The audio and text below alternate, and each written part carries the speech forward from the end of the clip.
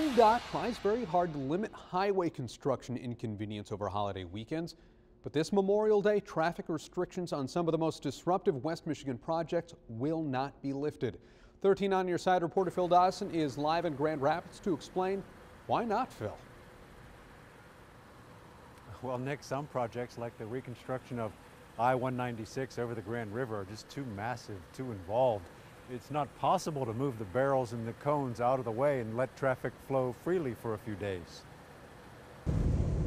For each major holiday during construction season, we'll lift as many restrictions as we possibly can. And that means out of 131 highway construction projects underway around the state, MDOT is temporarily lifting traffic and lane restrictions over the holiday weekend at 90 of them. We do that for every major holiday just to make it easier travel day for the holiday weekend. But traffic delays and detours will remain at 41 projects around the state, several big ones in West Michigan. There's 5 major projects still being worked on in West Michigan over the holiday weekend. And the ones to watch out for in this area are westbound 196 over the Grand River, and of course the big reconstruction of 96 and 196 by the Beltline.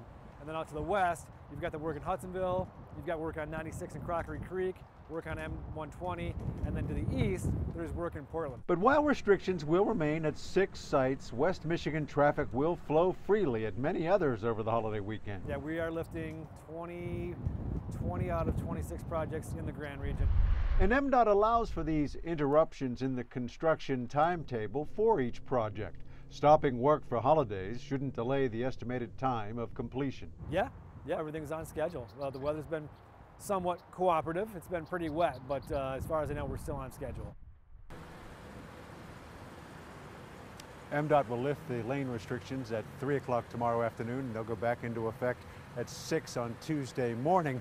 And the complete list of all 131 construction projects across the state and what travelers can expect when they get there is posted on the MDOT webpage. Nick? All right, Phil, thank you.